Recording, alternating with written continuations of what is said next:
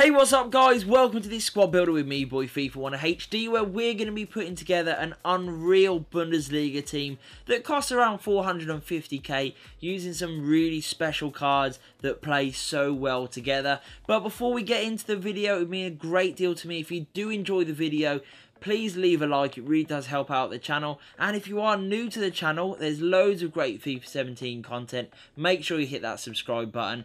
And if you do have any questions on any of the players, the team in general, or FIFA 17, leave all of that in the comments below. I'll be happy to answer each and every one of you as well as I can. So we're going to kick off in goal with a very special card, the first of many, which is Team of the Group Stage Farman. This guy is so tall, he's 6'5", yet he's so agile. He moves like a cat in that goal. He is brilliant, really good. He's so tall, like I said, so he fills the goal well. He's so good when he comes out to close you down.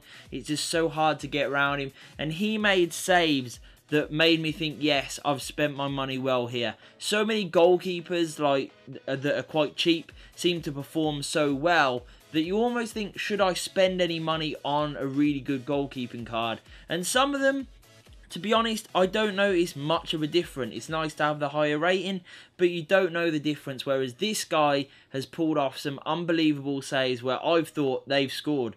You know, I'd already given up hope, and this guy has dug me out, which is exactly why you pay top dollar for him. Right back, a slightly cheaper option, we have Brzezinski. Really solid, good going forward, very attacking fullback. Obviously has that high medium sort of work rate where he will get forward quite a lot. Lovely pace, really good pace there, 86. Some nice sort of, you know, well-rounded stats there, as you can see. Not terrible shooting, decent passing, dribbling, defending and physicality are all quite good there as well. But he is mainly in the team for the pace, I must admit. At centre-back now, we'll put both of them in. And we have a combination of Socrates and we have Toprak. So I'll put them both in there. So we'll start off with Socrates. This guy is unbelievable. Both of them are, in fairness. They're both very similar. 84 rated and very good for the money. Really cheap. His price will go up a little bit in the same way as Toprak when there are squad builder challenges, because they're quite cheap. You know, people will start discarding them and using those in there, so their price does go up a little bit, but you should be able to pick them up for a couple of K each, which is unreal. And they've got such great pace, especially Socrates. They're a 78, 85 defending is unreal on a normal card, especially when you add in 83 physicality. He is an absolute beast, so mobile, so agile, but also so good at being in the right place at the right time to make some incredible challenges, which is very similar to Toprak, as you can see there. A little bit slower there at 76, but slightly better defending there at 86, which is really good.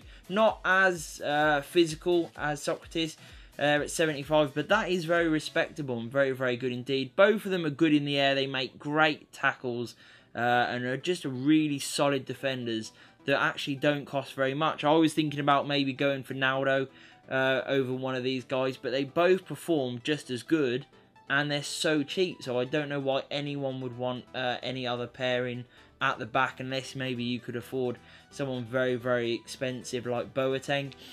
At left back, we have a very similar card to Brzezinski, and that is Baba. Similar pace there, 86, and similar stats. You know, really well-rounded card. I like that for my fullbacks because I like them to attack and I like them to be confident and comfortable on the ball. And that is exactly what Barbar is. He can pass it, he can dribble with it, he's athletic, he's got that physicality to his game and decent defending too. So overall, a very good player indeed. At centre mid, we have three amazing cards to put in.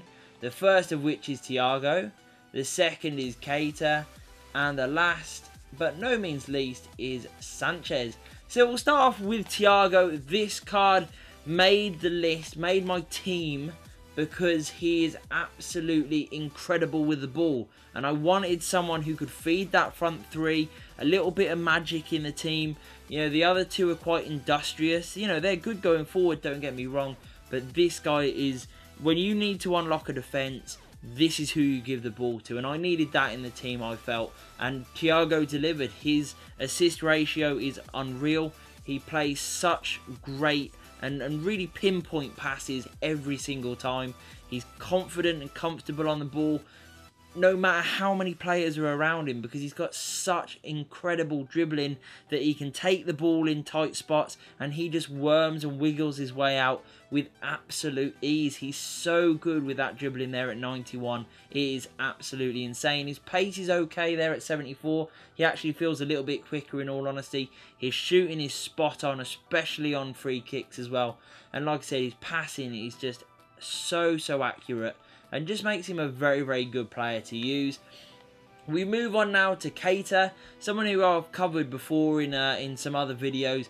This card I love. It's like an old Yaya Toure sort of card where everything is good, and he's really cheap. This inform card will only cost you about sort of between 15 and 20 odd K, which I think is incredible value for someone who you can play at cam, centre mid, CDM, and you are going to get an absolute powerhouse all the way through the team, you know. So it doesn't matter where he finds himself on the pitch. I love cards like that in the midfield, especially when you're playing a midfield 3. He's a really vital player to the team. Lovely pace, good decent shooting and passing, but where he really comes into his own is how confident he is on the ball, and also how good he is at winning the ball back for the team. Very similar to Renato Sanchez. I mean, this guy is an inform card without being an inform card, really, because those stats are amazing. Again, lovely pace, good with his shooting. He's very physical, which I love. He really is hard to knock off the ball, and he's so good at winning it back for the team. Again, this midfield 3 all can use the ball well. They, you know, in Thiago, going back to Thiago, he's defending for a player that's so silky and stuff. He's actually quite good there at 61. That's not too shabby at all, and 66 physicality. But obviously, they don't quite compare to Keita and Sanchez. Sanchez, very good player indeed. Most of you will have probably already used him, and you'll know exactly what I'm talking about. At right forward, we have one of the most outstanding players in the team, which is Dembele. This card, I could not stress to you how good it is. I mean, it looks good from the start. You know, you'll look at the stats and it looks good, but it performs even better. It really does. It feels like a high sort of 88 rated card, because he makes such amazing runs. His finishing is on point. He is just an overall fantastic player to use. Great pace, lovely dribbling, really good passing, great shooting. There is not much more you could ask for. And his physicality overall isn't too bad either. You know, very hard to knock off the ball. He worms his way through very easily. And like I said, he just seems to make really good runs. And when you've got players in the midfield like I have, who can all pass the ball, that is very good indeed. Overall, I loved using Dembele. He always sort of popped up in good goal scoring areas. He made great runs for the team, and overall is a great player to use, I must admit. At striker, we have maybe an interesting choice to some, and we have Movember Hahn. Now, what I like about this guy, he's obviously got the pace. 85 pace is very nice on a striker, but he also has the physicality. And when you've got a midfield, maybe not Thiago so much, but you've got, you know, Sanchez, Keita, and you've got Hahn. You've got such great physicality there. It's really good, and he's able to nick the ball. He's good in the air. He's a bit of a bulldozer like striker that's very fast, and when he does get an opportunity, 78 overall on his shooting is really nice. He finishes 9 times out of 10, scored me an awful lot of goals, as you will see in these clips. He is lethal, and he makes great runs, gets in behind all day long, and gets fed by all these amazing players in the team. So for what is a very cheap Movember card, he is insane, and I highly recommend you use him. So completing the team at left forward, we have Marco Reus. I was lucky enough to sort of get him with a couple of loan packs, so I've had a lot of contracts on this guy, and he has delivered every single time I've played him. So good going forward. Obviously the pace there at 90 is incredible. 85 shooting is to die for. 84 passing and 86 dribbling are also really good stats. meaning that he is so good with the ball. He makes great runs and he can finish all day long. He is bound to score you an awful lot of goals, and he is bound to create an awful lot too, overall making him a very, very good player to use that is incredibly fun and effective. So overall, the team is brilliant. Like I said, it costs about 450k at the moment. These players are delightful. They work well together. I highly suggest you go out and put this team together, or at least try some of the players, because some are cheap, some are really expensive, but overall they are all very, very good players individually, and they all combine to make a really solid and very, very effective team. So we'll just have a look at player instructions on these guys. There are a few that I've used. Stay central and getting behind on Hahn. We've got just getting behind on both Dembele and Reus, as you can see. Only one in the midfield has anything on, which is stay back while attacking on Keita, because I like him to be that focal point for the defensive team. And on the fullbacks, I have stay back while attacking, because they both have high attacking work rates, and they seem to ignore me anyway and get forward a lot. So this just helps a little bit in that respect.